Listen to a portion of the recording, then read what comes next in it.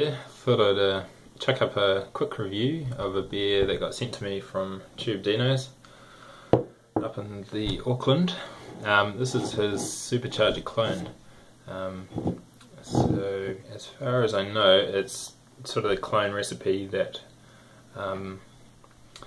was obtained from Mike, I think from Panhead. So although I think he's used Centennial, Simcoe and Citra. I think maybe there was meant to be some Amarillo, but it's a bit hard to find here in Kiwi land at the moment.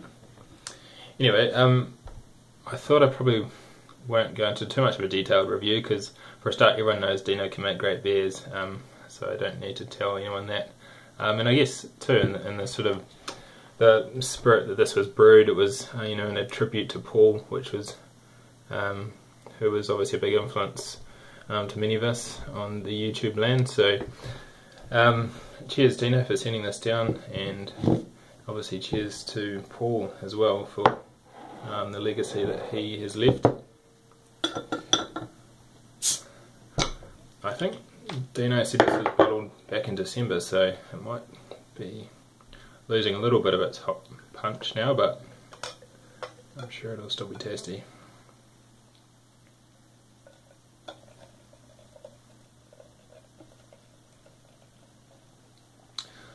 Looking perfectly carbonated there. I'm currently using my wheat beer glass because I got a set of 3 of these for Christmas, but I thought I was quite a careful person, but I've managed to break 2 of them already. They're kind of like eggshells.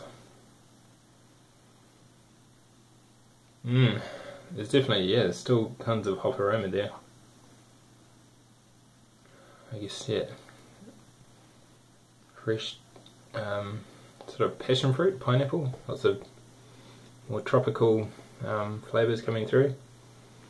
I am reasonably familiar with the original Supercharger, but I just haven't had one in a while, so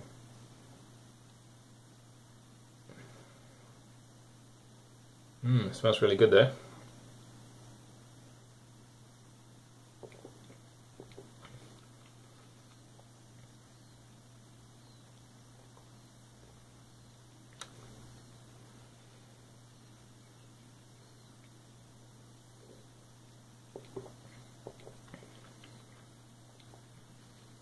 Yeah, the taste sort of follows the aroma. It's very good. I think maybe based on my memory, which may not be very good at all, maybe the malt base is slightly different. I'm not sure. I'd have to do it side by side, but anyway, it's still a really awesome beer. So thanks heaps, Dino, for sending that down, and I'll sit down and enjoy this off the camera. Thank you. See ya.